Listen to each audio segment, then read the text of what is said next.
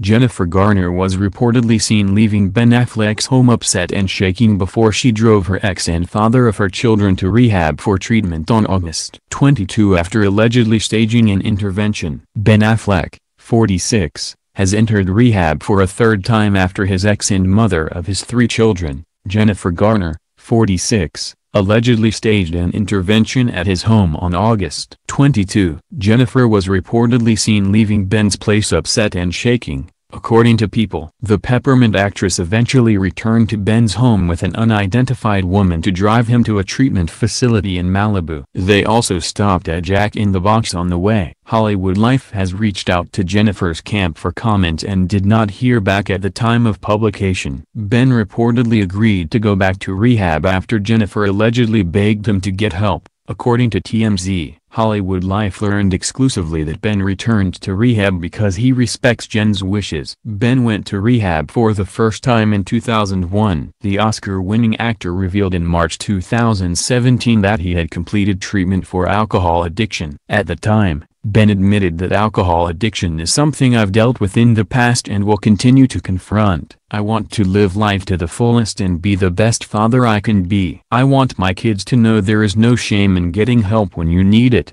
and to be a source of strength for anyone out there who needs help but is afraid to take the first step. I'm lucky to have the love of my family and friends, including my co-parent, Jen, who has supported me and cared for our kids as I've done the work I set out to do. This was the first of many steps being taken towards a positive recovery. Jennifer and Ben have 3 kids together: Violet, 12, Serafina, 9, and Sam, 6. The couple split in June 2015 after 10 years together. Their divorce has yet to be finalized. Just days before Ben's return to rehab, Jennifer received a star on the Hollywood Walk of Fame. She was surrounded by her kids, family, and close friends.